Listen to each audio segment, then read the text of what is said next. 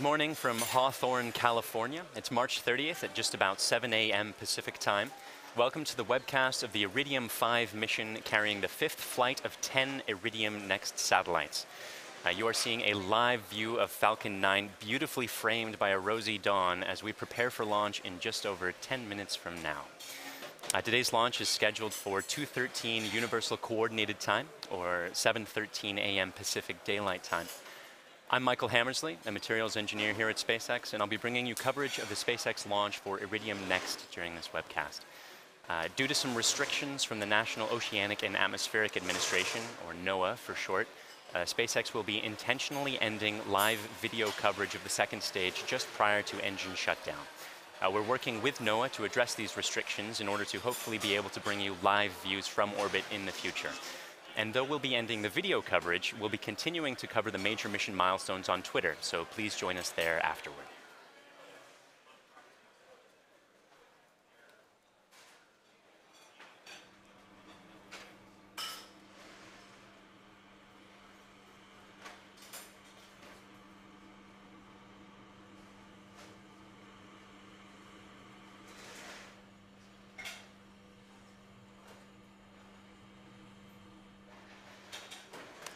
Today's launch is from Space Launch Complex 4 at Vandenberg Air Force Base. And you can see the two-stage Falcon 9 vehicle standing about 70 meters tall, which is taller than a 20-story building, there on the pad just after sunrise.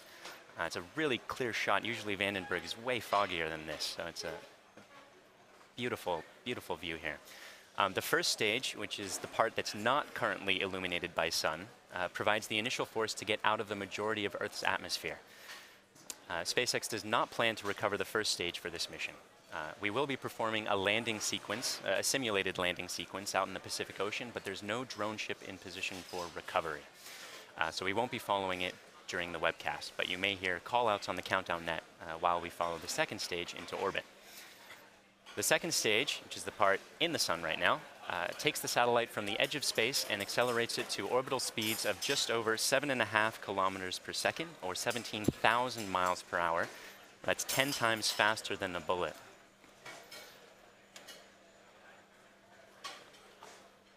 On the very top of the vehicle, in the 17-foot diameter payload fairing, are the 10 Iridium satellites.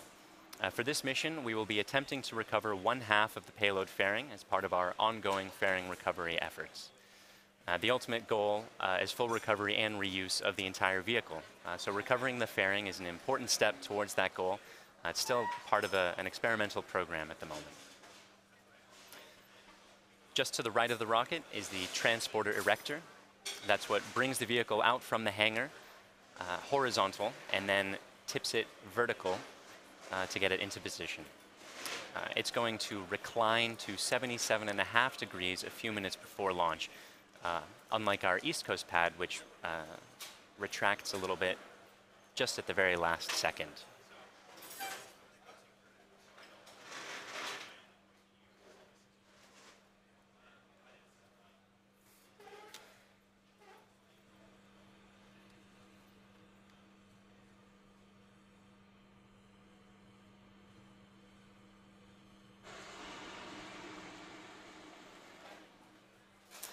Quick status report. Falcon 9 has been loading propellants since about T-minus 70 minutes. Fuel, that's the kerosene, is about complete on the first and the second stage at the moment. Falcon 9 burns a rocket-grade kerosene to get to orbit. But because you need oxygen to burn kerosene, and there's not much oxygen high up in the atmosphere, we have to take our oxygen with us. So we carry a super chilled liquid oxygen in the tanks. That liquid oxygen is currently being loaded. The first stage is about 90% filled, and the second stage is about 60% filled right now. We'll be continuing to load those until just the last couple minutes before launch in order to keep that as cold as possible, in order to make it as dense as possible to fit as much on the vehicle as possible.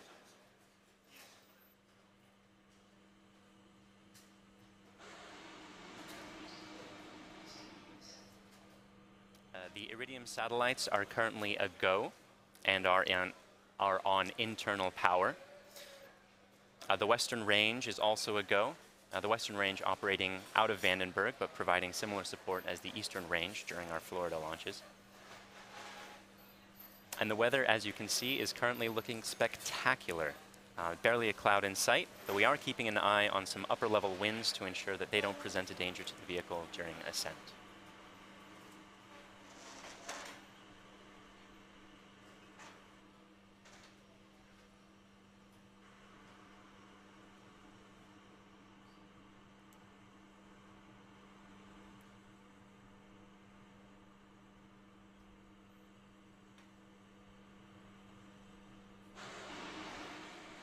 SpaceX is launching 10 Iridium NEXT satellites to low Earth orbit today. And this is the 5th of 8 launches to put that constellation into orbit. We started launching with Iridium in 2017. And after this launch, we will have put 50 of the Iridium NEXT satellites into those orbits. These satellites form a constellation comprised of 6 polar orbiting planes, each plane containing 11 operational cross-linked satellites. So you can see in the image on your screen that a polar orbit means that each satellite is going to cross over the north and the south pole every time it rotates the Earth. This is opposed to if it were an equatorial orbit, it would be going east to west or west to east, sort of around the equator.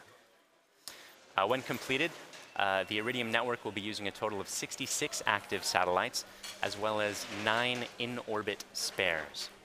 Each of those satellites weighs about 600 kilograms, and when the solar arrays are fully deployed, they have a wingspan of just over 9 meters.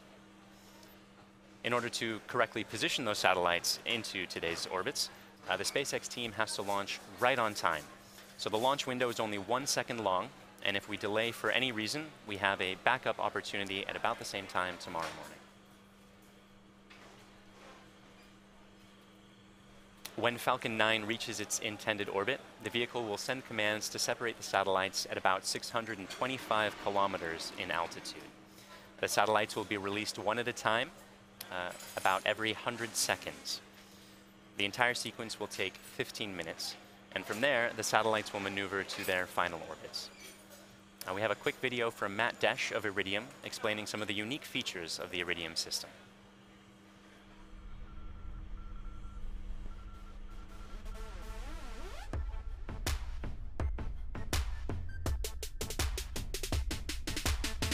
Did you know? Right now, there are 3.8 billion people connected to the internet, which is nothing compared to the nearly 20 billion things connected to the internet. Not those things, these things.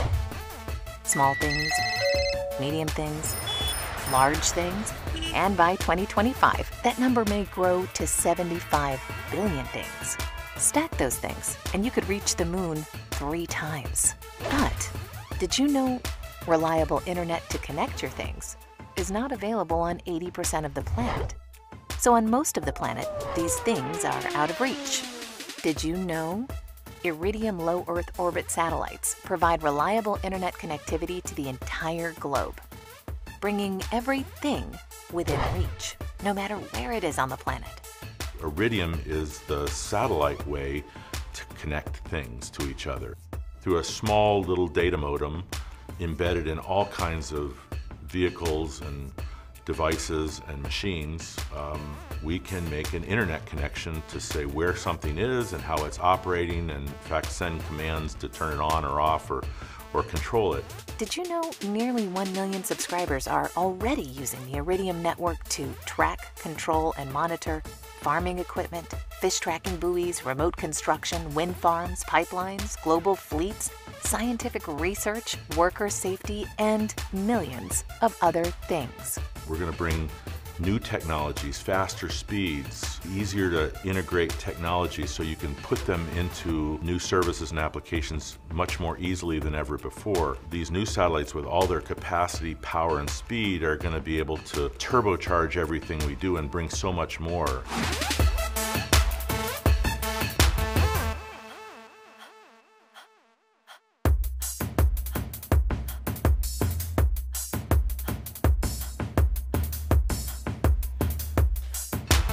About T-minus 4.5 minutes to launch, and we've got only a few things left to do at this point.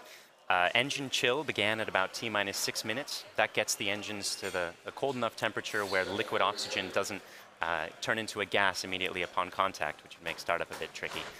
The strong back is going to begin its lean back shortly.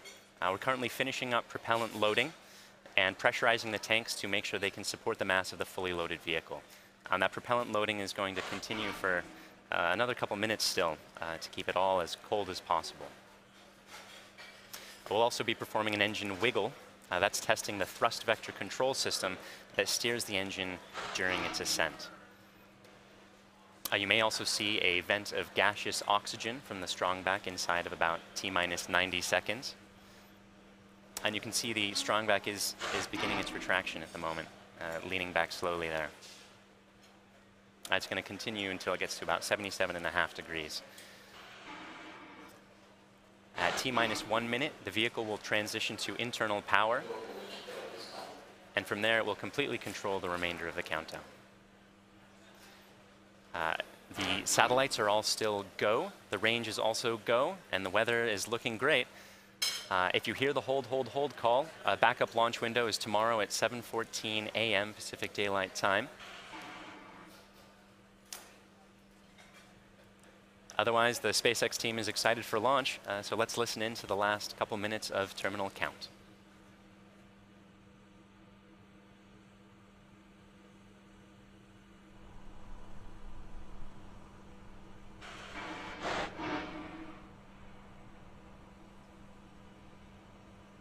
Stage 1 LOX is closed out for flight.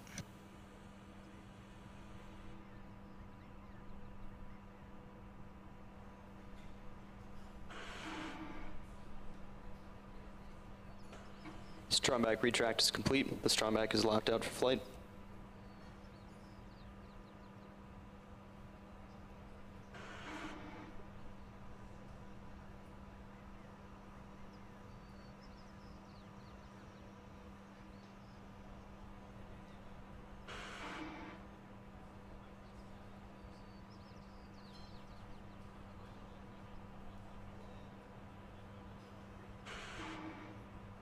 Rock, verify range is green.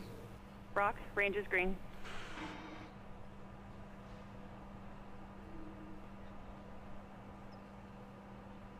Stage 2 LOX is closed out for flight.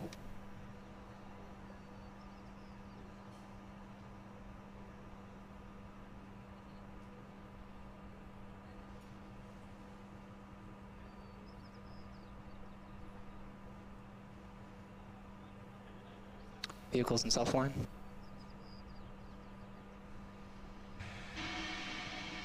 Gas closouts are started.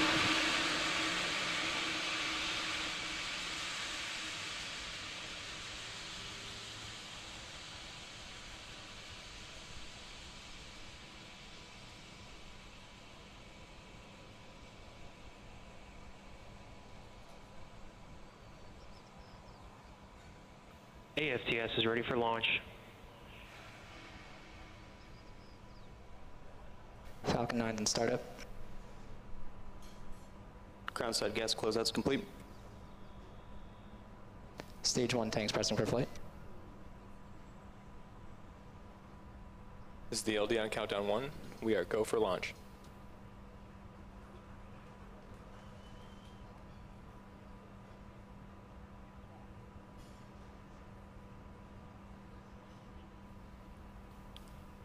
T-minus 30 seconds.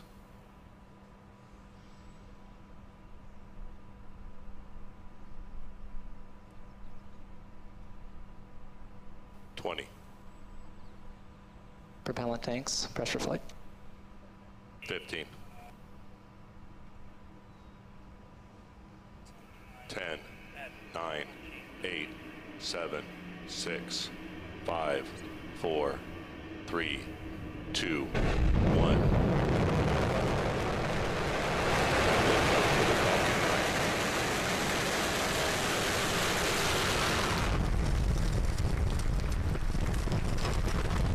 Vehicle is pitching downrange. Stage 1 propulsion is nominal.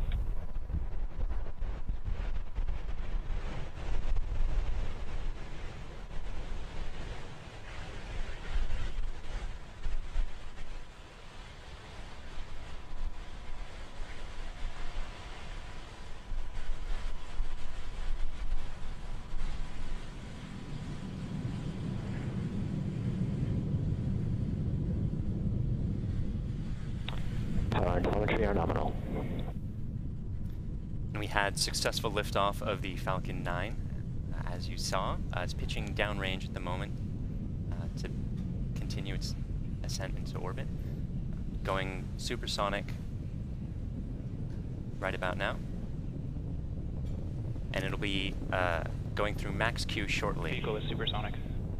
So we're decreasing the engine thrust to minimize the pressures of max Q, which is the point at which the rocket is pushing hardest against the atmosphere.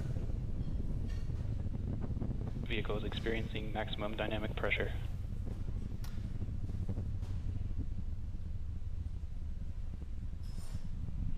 And now that we're through that milestone, we'll be increasing the thrust of the engines in order to get to orbit. But while the atmosphere is still relatively thick, we can prevent it from exerting too much pressure on the fairing by throttling the engines a little bit.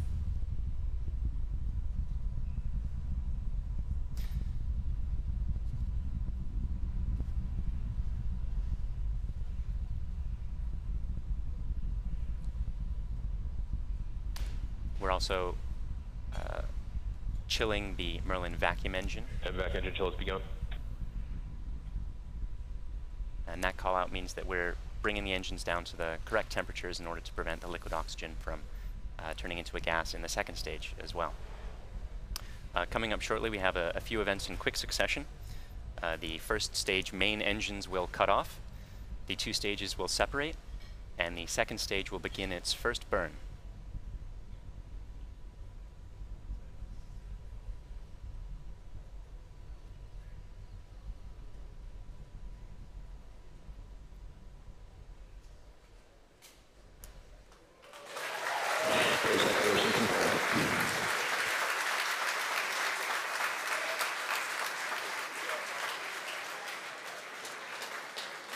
And vac ignition.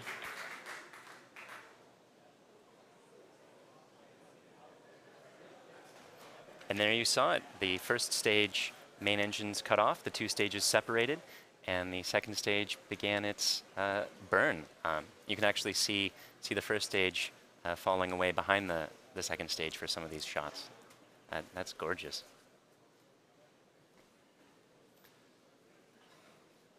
The first stage will be performing a one-engine boost back burn and continuing downrange for a simulated landing.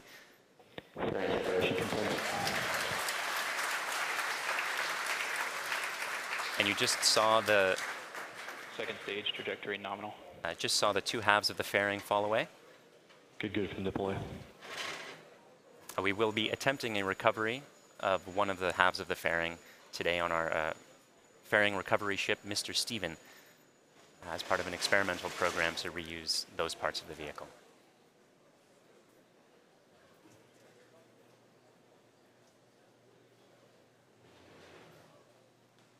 We're just past T plus 4 minutes. The Merlin vacuum engine is performing nominally, glowing red hot there in the vacuum of space.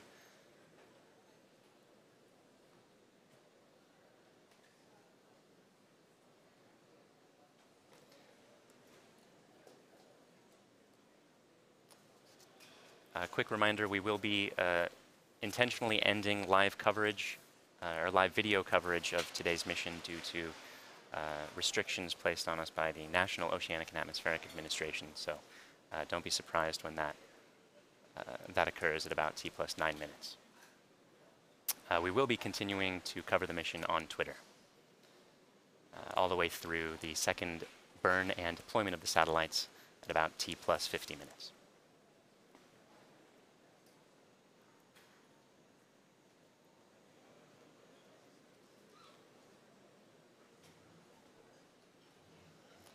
At T plus 5 minutes. Second stage still performing nominally, and the trajectory is currently looking good.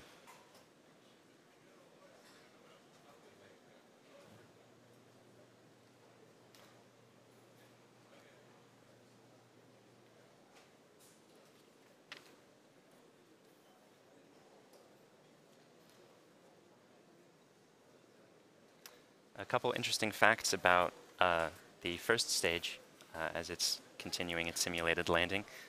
This one first flew for the Iridium-3 mission, and the Iridium-2 and Iridium-4 missions also used the same rocket, which means that today This is our 5th launch for Iridium, for the Iridium constellation, using only 3 rockets.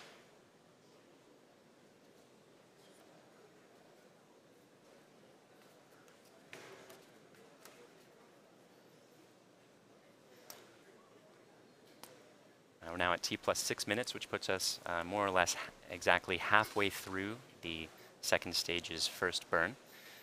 The first burn is to bring the second stage into a parking orbit.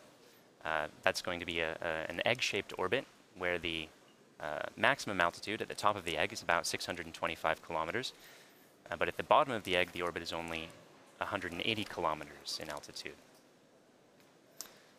The second burn that we'll be performing is going to circularize that orbit so that it's 625 kilometers in altitude the whole way round.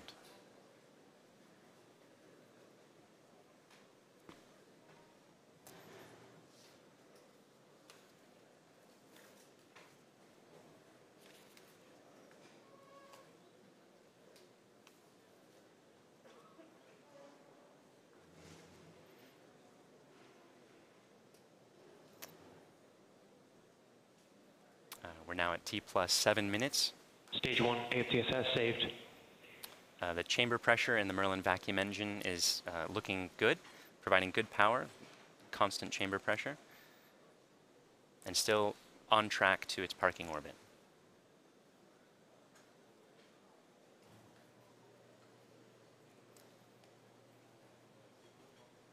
Between the end of the first burn and the start of the second burn, there's going to be about a 42-minute coast phase in order to position the second stage to prep for circularizing that orbit.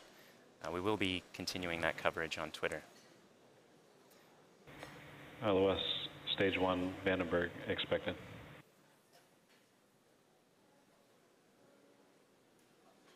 At the time of the second stage, the satellite will have passed over Antarctica and will be just south of Madagascar for that 4-second burn.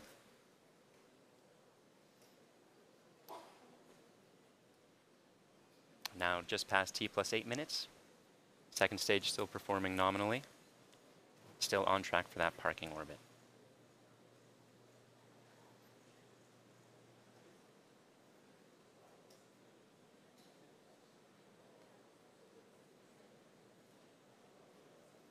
Today is also the 1-year anniversary of the first time we flew a flight-proven Stage 2, terminal guidance.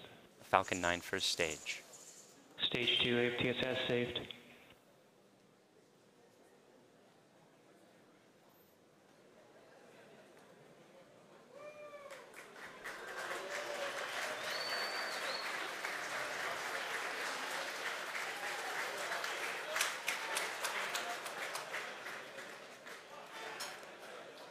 We're at about a few seconds now from the second stage completing its first burn. And we'll make sure that the burn is good. Western range assets expected. We have SECO. We just got confirmation that the second engine cutoff event occurred. We'll make sure that we are in the correct orbit.